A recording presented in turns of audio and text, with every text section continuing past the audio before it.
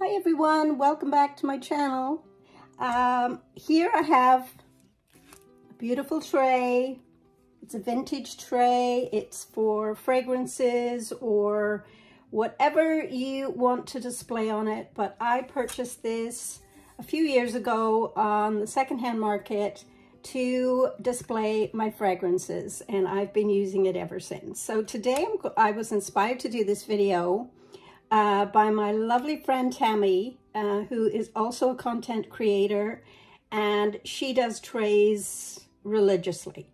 I used to when I first started my fragrance journey, but lately I have not been doing that as much. I've been just going to the closet, picking out a fragrance and wearing it for the day, putting it back. But I decided, because she inspired me to do a tray, I'm going to do a spring tray.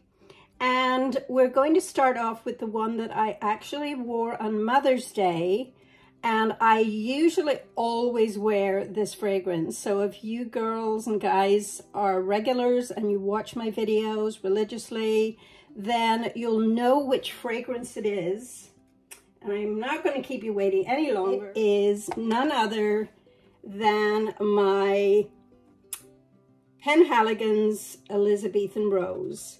And you'll see quite a dent in this. This is a stunning, stunning rose fragrance that I have had now probably for about 2 years.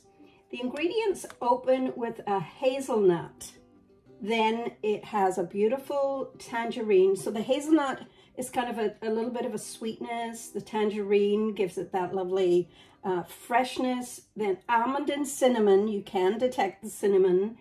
And then the middle notes open with May rose, rose oil, rose, red lily, plum, blackcurrant, musk, vanilla, and then it has like a woody notes dry down.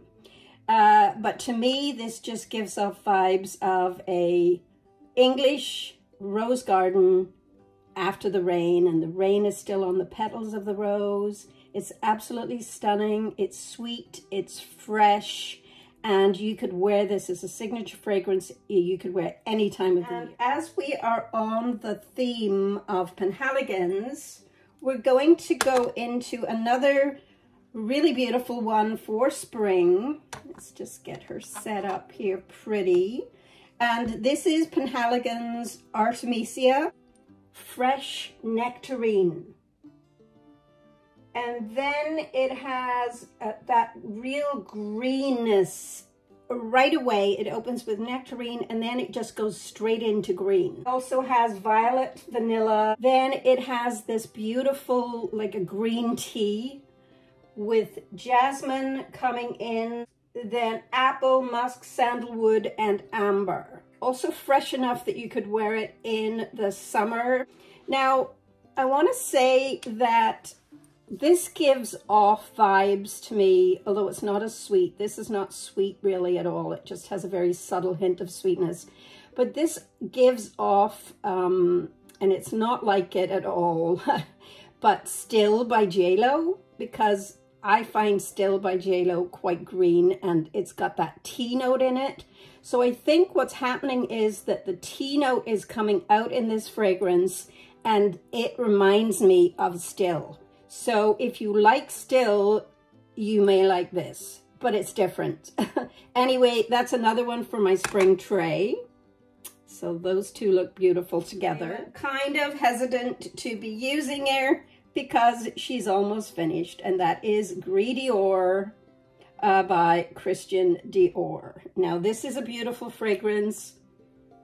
This is another rose, guys. Beautiful fresh spring rose.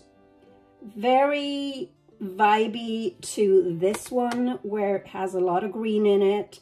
It also has a lot of moss. So that moss in there is just, it comes out like, like earthy, very, very earthy fragrance with a beautiful green rose. And that's all I'm going to say about that one. That's my interpretation of that one. And I do need to get myself another bottle of that. soon. Serge Lutens Dateur Noir. This reminds me, don't ask me why, but this reminds me of fresh spring daffodils. Daffodils that have just opened up in the morning. That's what this reminds me of. I don't know why it reminds me of daffodils, because there's no daffodil in it. It's got vanilla, almond. You can really smell the almond. Like you really pick out the almond. But there's a greenness in there that isn't in the notes. There's tuberose, white floral, sweet, it's fruity, it's coconut, and it's nutty. And I get the nuttiness and I get the coconut, but I get a daffodil. And that does not make any sense because no one else who owns this fragrance gets daffodil. So that's all I'll say about that one. Now the next one I'm going to talk about is from Dossier. And you will see there is a nice dent in that. I am using it. It's called Floral Grapefruit. It's inspired by Chanel's Chance au Tundra. This is beautiful. I mean, like, I absolutely love this. It's perfect for spring. It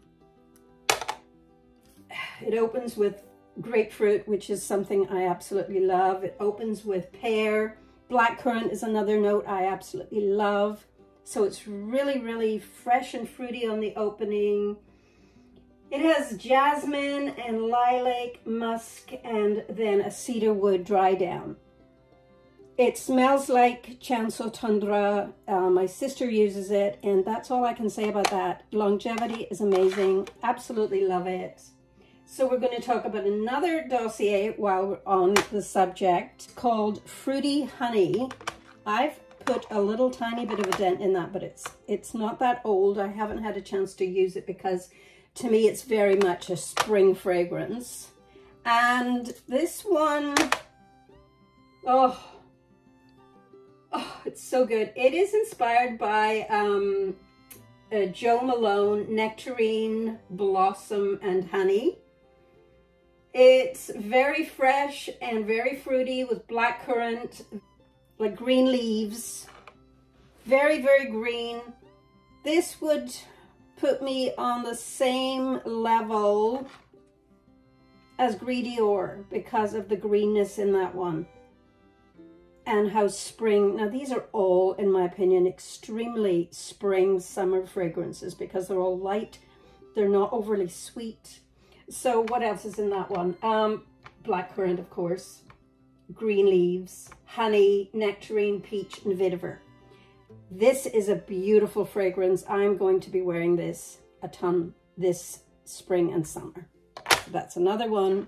And of course the magnetic cap. Look at that. You can lift it up by that. So that is another one for the spring tray. I hope this tray is going to look okay. Next one is spring, but more spring and summer nights. That's My Eternity.